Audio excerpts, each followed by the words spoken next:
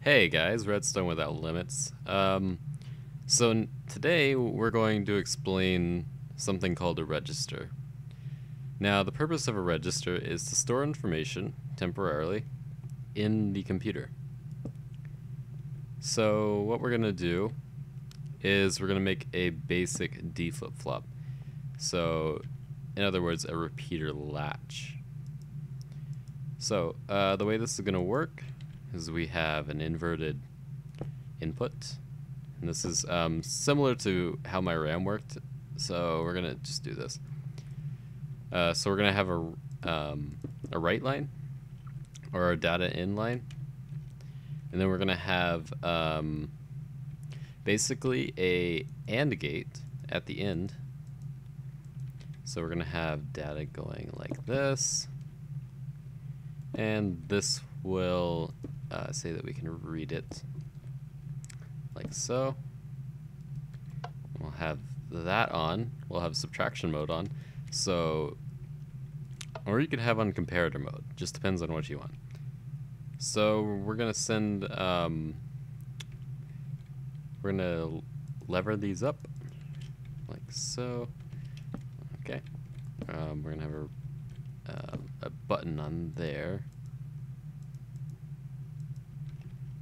like that. So we don't have any data currently on the data in.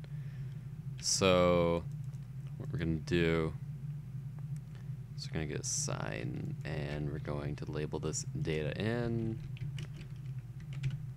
like that, and then we're gonna have this as our write, and we're gonna have this as our read. So anytime we want to take out information, we just read from there. And that should be it.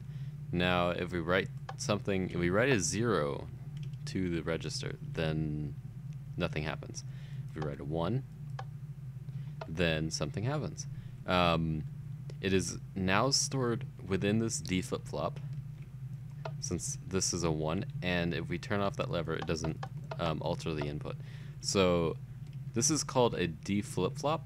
And the reason why it is called a D flip-flop is because it is dynamic. It can be changed based on a pulse. So, now you may be asking, well, how do we get this information out of here? I mean, of course, you could just do this, but there's no control over that.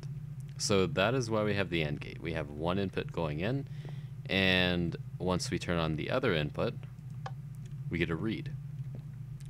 So the idea behind this is you would be able to read the information whenever you want to, and you can write information. But yes, you'd be able to write information at any moment's notice. Now, say you wanted to write the 0 because the state of the lever is currently 0.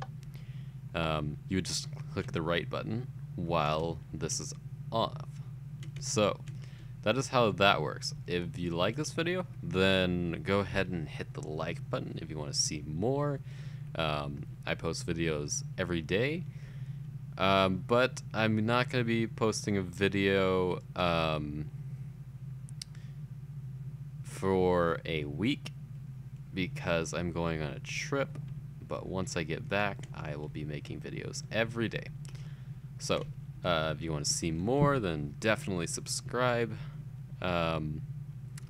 Like I said, I upload videos every day.